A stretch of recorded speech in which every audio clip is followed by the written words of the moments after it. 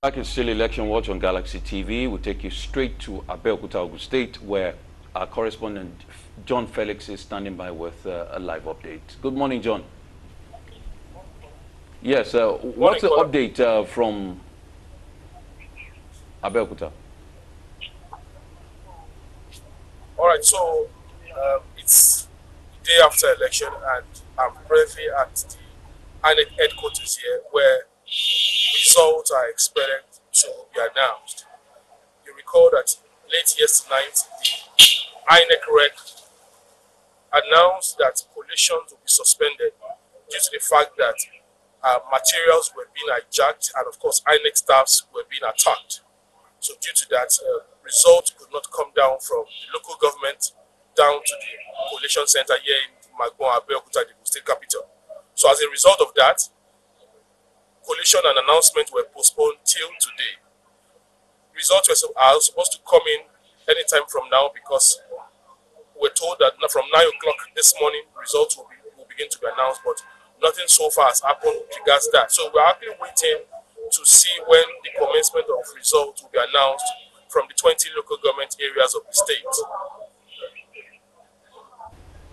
Okay, so can you confirm to us if anything has come in so far from any of the 20 local governments? Amazingly, no. And it's quite surprising. Even local governments that are very close by, that are less than 5 kilometers to the INEC headquarters, have not arrived. Why? We don't know yet. And it's quite funny that after 24 hours, results have not gotten to the INEC headquarters here for announcement. It's quite strange, as a matter of fact.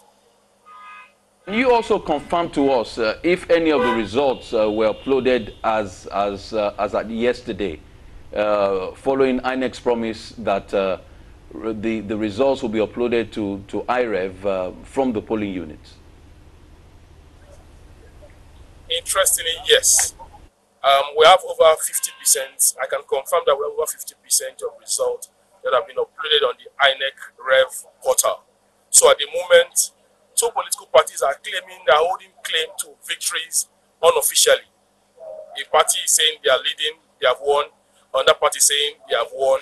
But now it's left for the IREV to determine who has truly won. And this can't happen not until the returning officer announces the result officially.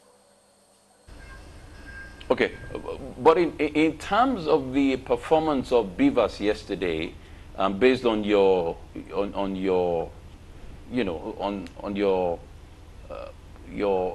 coverage of the elections, can you bring us up to speed on the performance? Comparing that to the performance of the same Beavers during the presidential elections. Amazingly, the Beavers worked optimally. The INEC kept to their words. It was a clear departure from what played out at the presidential election.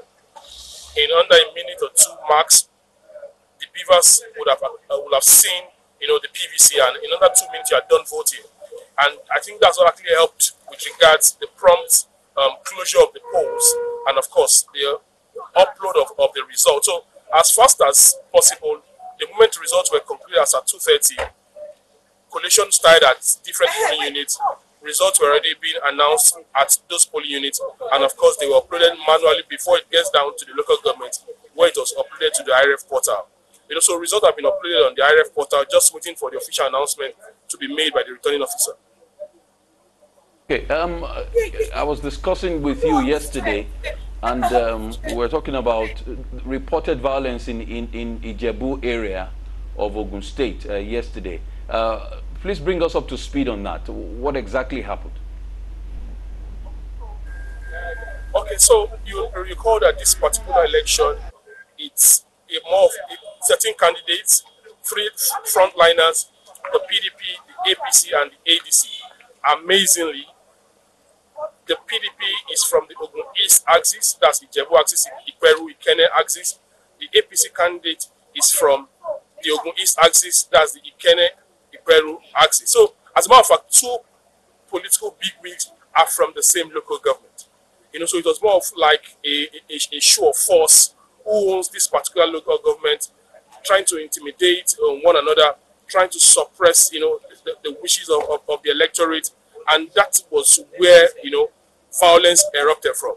I also confirmed to you that the police also confirmed, our report that at some places they made arrests of those who were willing to truncate the electoral process. So arrests have been made so far, and of course what we are waiting to know is the next line of action for these people who had destroyed ballot boxes, who burnt ballot papers, who truncated the process yesterday, and of course those who did not want the election to be concluded. Right. What is the police saying about all of this? Arrests have been made, but the experience shows that once the arrest is made, we hardly hear anything thereafter. What is the police saying, and what will be the next line of action?